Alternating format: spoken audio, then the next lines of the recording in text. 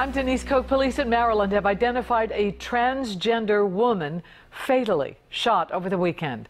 Prince George's County Police said in a statement Monday that 27-year-old Gerry Carmon of Alexandria, Virginia, a transgender woman who went by Ashanti, was fatally shot in Fairmount Heights on Saturday morning.